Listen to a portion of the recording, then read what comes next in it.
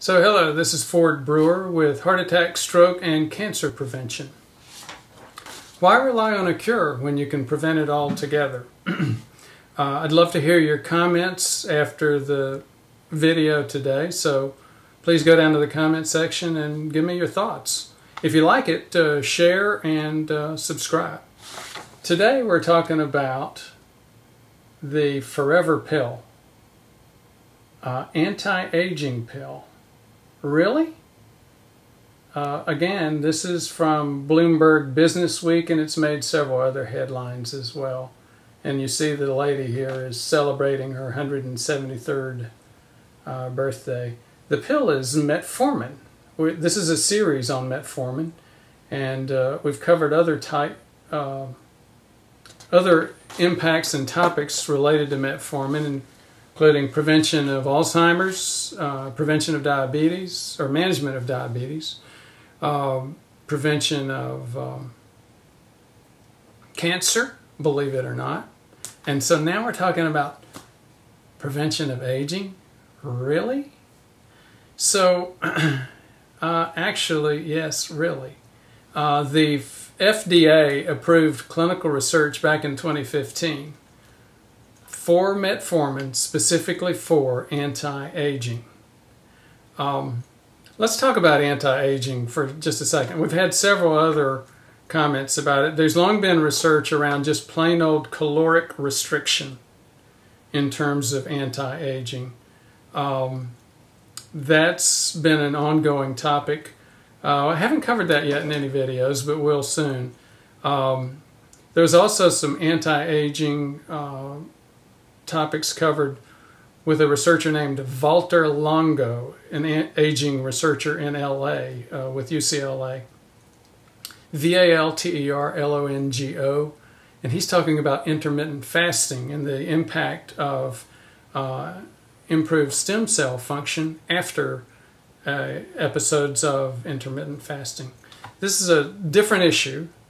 It may not be totally different in terms of mechanism, in terms of the caloric restriction issue, but it does appear to be different from intermittent fasting. Anyhow, what's the connection here? Well, let's go to the clinicaltrials.gov homepage and read what they say. Basically, they're looking at cellular processes associated with the development of age-related conditions, such as, and no surprise, inflammation, oxidative damage, diminished autophagy or cleanup of trash among the cells, cell aging.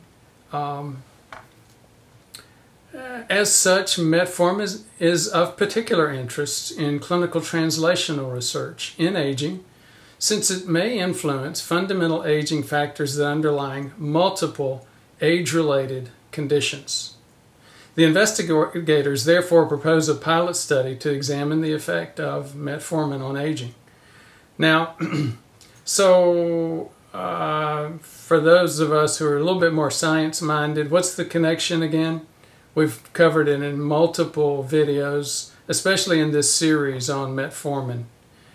It's glucose metabolism. If you look here,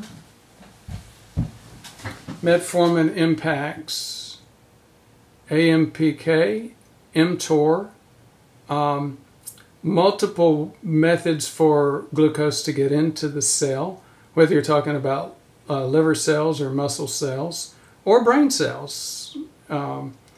Also storage and release of glucose. Remember, in terms of the cancer prevention activity, we talked about the Warburg effect, where cancer cells have a very primitive form of glucose metabolism, resulting, like yeast cells, in more of a alcohol formation. Metformin impacts glucose metabolism, energy metabolism. That's how it prevents some cancers. It improves and provides a more youthful metabolism. That's how it ends up impacting diabetes and the association of diabetes heart attack, stroke, dementia.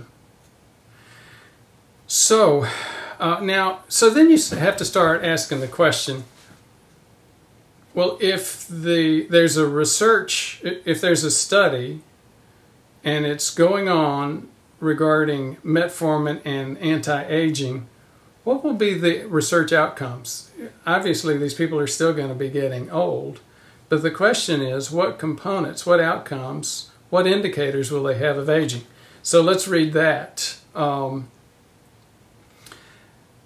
They hypothesized that metformin will result in changes in the transcriptome. Again, the different enzymes that are associated with expression of profile of older adults, all related to IGT, impaired glucose tolerance.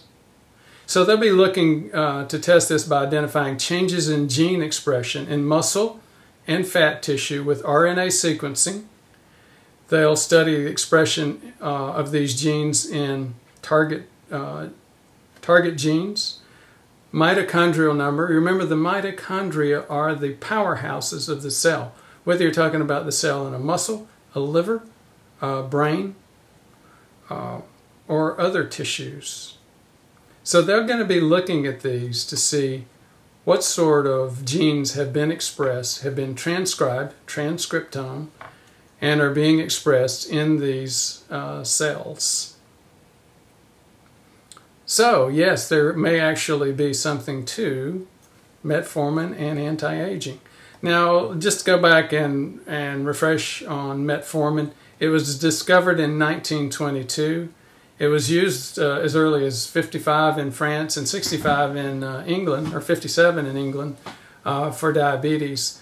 The Americans were very nervous about bringing it over. We didn't start using it for diabetes until 1995, and it is now the #1 drug used for oral treatment of diabetes, or oral drug. Just look at the American College of Endocrinologists or the American Diabetes Association. That is the drug.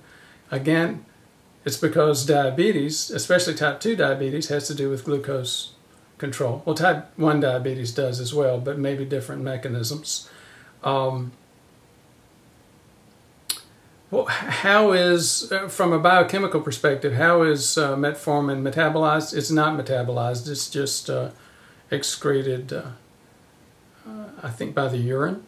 What's the half-life of metformin? In other words, half of it will be gone in 4 hours, and then in another 4 hours, another half will be gone.